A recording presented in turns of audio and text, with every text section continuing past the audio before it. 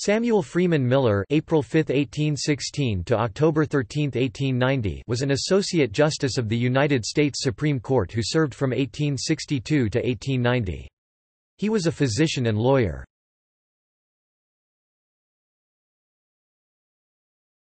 Topic: Early life, education, and medical career. Born in Richmond, Kentucky, Miller was the son of yeoman farmer Frederick Miller and his wife Patsy. He earned a medical degree in 1838 from Transylvania University in Lexington, Kentucky. While practicing medicine for a decade in Barbourville, Kentucky, he studied the law on his own and was admitted to the bar in 1847. Favoring the abolition of slavery, which was prevalent in Kentucky, he supported the Whigs in Kentucky.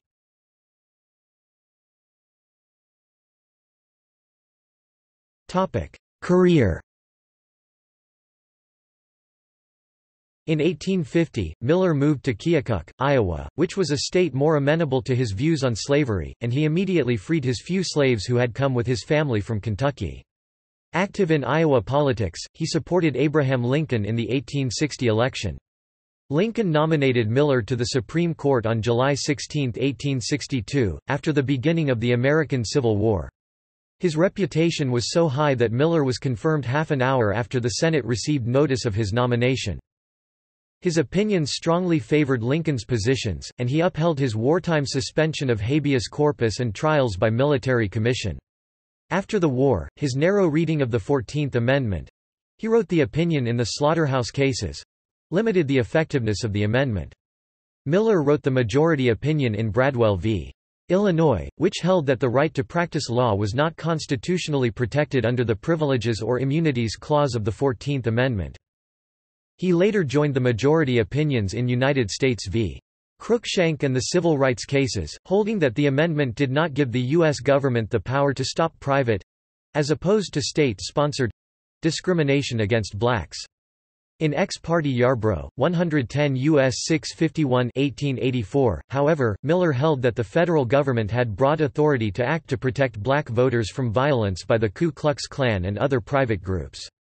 Miller also supported the use of broad federal power under the Commerce Clause to override state regulations, as in Wabash v. Illinois.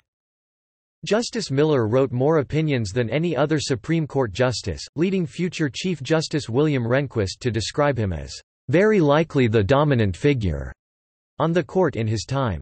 When Chief Justice Salmon P. Chase died in 1873, attorneys and law journals across the country lobbied for Miller to be appointed to succeed him, but President Ulysses Grant was determined to appoint an outsider. He ultimately chose Morrison Waite.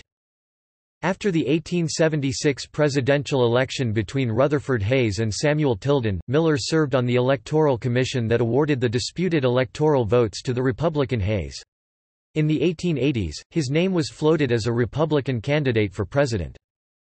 In the winter of 1889 and spring of 1890, Justice Miller delivered a series of 10 lectures on constitutional law at the National University School of Law in Washington, D.C. They were published posthumously, along with 2 earlier lectures delivered in 1887.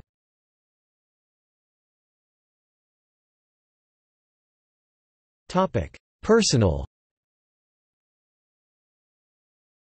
Miller, a religious liberal, belonged to the Unitarian Church and served as president of the Unitarians' National Conference. He died in Washington, D.C., while still a member of the court.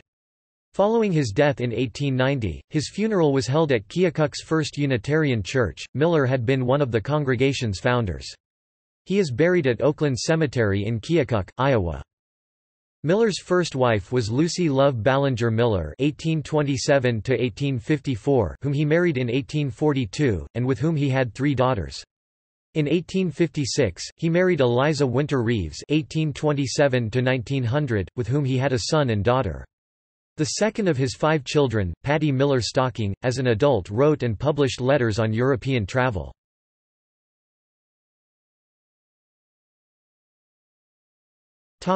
List of most notable opinions. Watson v. Jones, 80 U.S. 679 1871. The Slaughterhouse Cases, 83 U.S. 36 1873. Murdoch v. Memphis, 87 U.S. 20, Wall. 590590 1874. United States v. Kagama, 118 U.S. 375 1886. In re Burris, 136 U.S. 586 1890.